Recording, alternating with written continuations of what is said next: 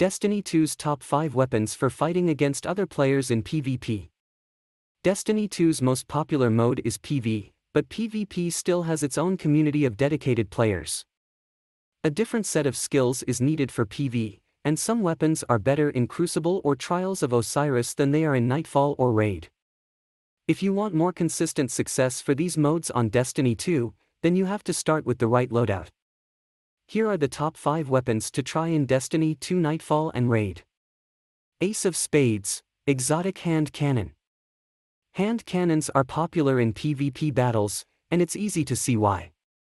While there are multiple options, Ace of Spades is definitely one of the best. Its Memento Mori intrinsic trait supercharges the next shot after you kill and reload. This extra firepower can make all the difference. This trait also keeps your radar active when you aim down the sights. The Firefly perk also helps with explosive headshots.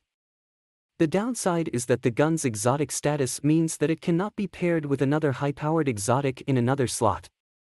However, it's easy to pick up. Just grab an exotic cipher and the materials and head over to the Monument to Lost Lights to pick yours up. Paired with a Memory of Cade cloak on a knife-juggling hunter for a great tribute to Hunter Vanguard Cade 6. Dead Man's Tale, Exotic Scout Rifle. You could unlock this one through the Excellent Presage mission on the abandoned space station, and it is well worth doing. The Cranial Spike intrinsic trait makes this a satisfying and effective scout rifle with bonus damage on precision hits. While very entertaining in PvE as you land crit after crit, in PvP the extra firepower can mean the difference between life and death. Scout rifles may not be as popular as hand cannons or shotguns, but if this is your weapon type of choice, the Dead Man's Tale is for you.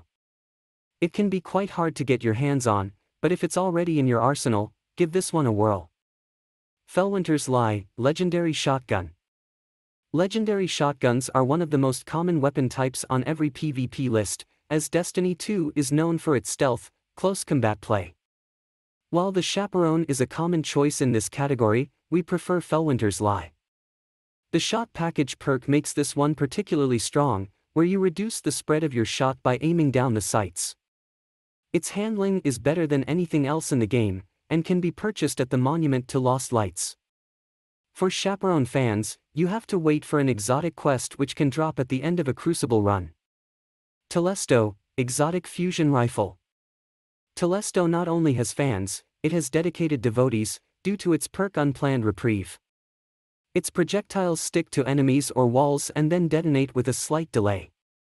The uniqueness of this weapon led Bungie to disable it, but now it's back with its attributes slightly changed. If you don't want to wield the weapon that literally broke the game, then there are plenty of options for fusion rifle fans.